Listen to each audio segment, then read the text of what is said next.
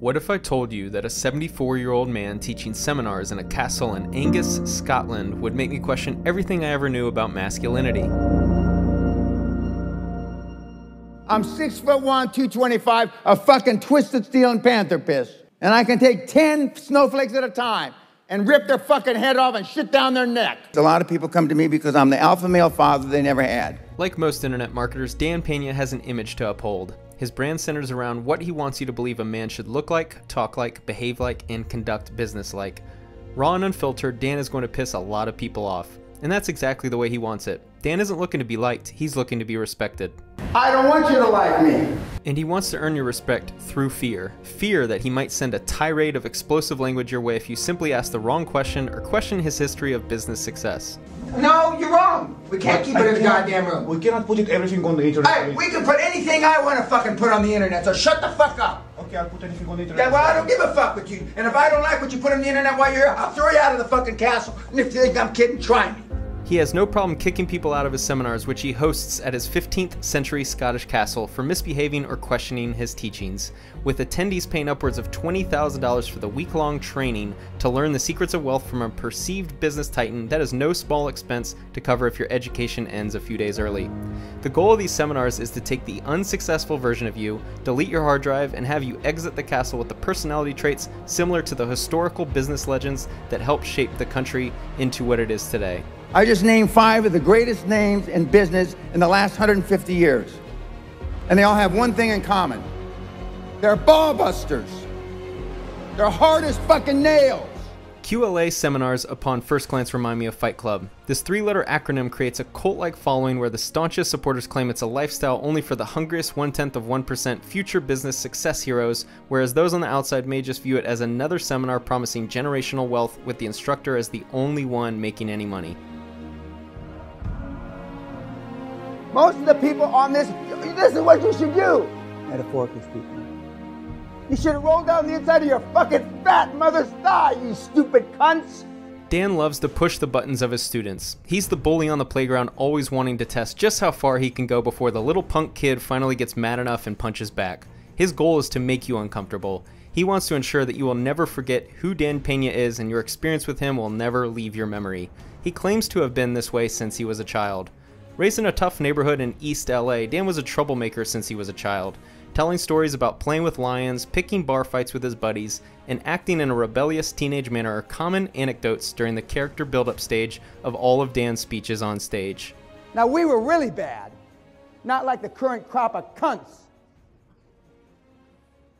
When we said we were going to rip your head off and shit down your neck, we fucking meant it. And to get a guy's shoulders after you got his head off and to try to crap down his neck is not easy. It's not fucking easy. Normally, Reuben and Walt had to hold him still. Hold him still, goddammit! I'm going to shit down his chest. I want to shit down his neck. These stories are to remind you that he grew up in an era when men acted like men are supposed to. Dan's household was a similar environment to the military, as his father served in 2 wars and wanted to raise him with discipline. It was common for Dan to receive spankings after acting out of line. You can hear the discipline from his father in his actions and behaviors today. For someone so keen on teaching others to get out of their comfort zone in order to succeed, Dan fails to ever care enough to leave his. Dan is a man stuck in a generation that left him a long time ago. No longer is a man defined by having such simple characteristics. Stoic, motionless, tough in the face of danger, but men of today can be extremely diverse. We are allowed to question authority, discuss emotions and failures openly, and treat women as equals. The first meeting, you're never going to get laid. Because you're wishing and hoping, just like on your fucking deals. Well, maybe if I send her a nice card and some flowers and some candy and shit, make her fatter than she is. You know, just spread that. I used to tell the girls, just spread that candy on your fat ass. Don't even bother your stomach to digest it. Dan yearns for his childhood era to return. This is why you hear him lash out unsolicited critiques of today's men every 20 minutes in the speeches and interviews he gives. And you wonder why the world's so fucked up. I can see. And that's why I call you snowflakes. He wants the era of men going to war, being emotionless, and focusing on work so that the woman can stay at home taking care of the house where she belongs to return so that he no longer has to face the new culture America finds itself in. He focuses so much attention on such a small minority of emasculated men that it makes you wonder what kind of people he hangs around if that's what he interprets today's men being like. To me, this makes me wonder why he comes across as an old man needing so much validation for his masculinity. Which brings me back to my initial point. What is masculinity and who gets to define it? Is it being someone who yells and belittles others in order to help them achieve their full potential? Or is it someone like Jocko Willink, who is a way more cool, calm, and collected with a deep voice, a history of leading men into war, and someone who holds personal accountability to the highest degree? To me, he is the definition of what a man should look like, talk like, behave like, and conduct business like. But am I the gatekeeper for determining how a man should behave, or just an outside observer? Because I thought everybody had self-esteem like I did. I thought everybody had self-confidence like I did. I thought everybody's dad had a pair. I was fucking wrong. Dan's goal is to become the GOAT, the greatest of all time. Not the greatest businessman, not running the greatest business, but becoming top dog, numero uno of all high-performance business coaches the world has ever seen. I couldn't help but be reminded of J.K. Simmons' character Terrence Fletcher in the movie Whiplash, watching Dan Pena, as they both have similar ways of going about trying to get the best out of their students.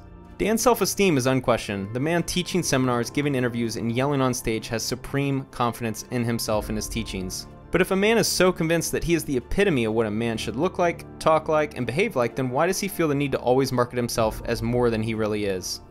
Right now, he's an educator and a salesman. His sole business is running QLA seminars at his castle in Scotland and acting as a mentor for all of his former students, including the one who shall not be named. He sells himself by using his students' success as the metric of his talents and net worth. When his former students enter into the QLA framework lifestyle, all future dollars they earn in business deals goes on Dan's scoreboard of created wealth in the world. I have kids, mentees, like him, that have created $775 billion since 1993 in transactions, buying and selling companies, taking companies public. Shout out to CoffeeZilla for finding the inconsistencies in Dan's story about attacking a bear. Dan never seemed to grow out of the phase most pubescent boys go through where they need to enhance every story to make themselves appear more masculine. To me, masculinity is having extreme confidence internally and never needing external validation. Internal confidence comes from past experience, success, and has nothing to do with anything on the outside, meaning the external world. Someone who has internal confidence does not need validation from external sources. That is one of the most important characteristics of masculinity, in my opinion. If we're using this metric as a qualifier for masculinity, then why does Dan feel the need to always seek validation by attributing his students' success to his marketing slogans as if it's his own personal net worth? This is an indicator of low self-esteem, in my opinion. If Dan really was the business guru and industrial leader he wants us to believe, wouldn't he build up multiple businesses himself and then use that success as his marketing slogan? What are you going to tell your grandchildren? What are you going to tell your children 20, 25 years from now? What did you do, Grandpa? What did you do, Grandma, during the greatest transformation of motherfucking wealth in the history of the world? What did you do other than sit on your fucking hands? What did you do to take advantage of the greatest transformation of wealth in the history of the planet? What did you do? Not a fucking thing. That's what you're going to say. The goal of his seminar is to let you believe that you can achieve generational wealth in 3 to 7 years. You can achieve this level of success by following the QLA methodology. Like most internet marketers, he wants you to believe it's possible to go from being a janitorial, brainless turd bucket into business elite within just a few years. How?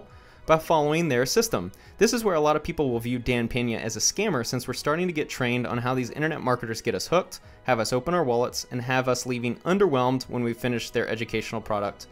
But Dan's program is different. He makes it clear that it's only going to work for a small minority of people.